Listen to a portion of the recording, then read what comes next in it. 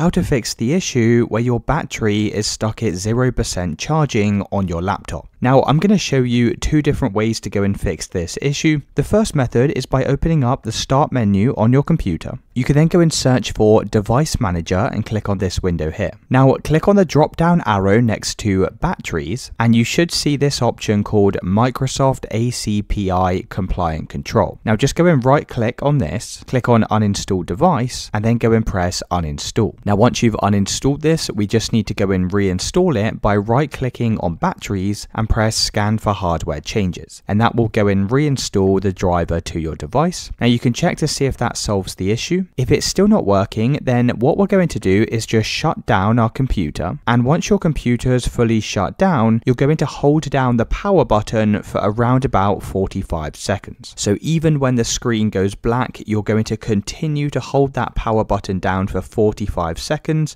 and once 45 seconds have passed, you can then go and release that button. You can then try turning on your laptop, and hopefully now that should have solved the charging issue. Let me know in the comments if you found this video helpful.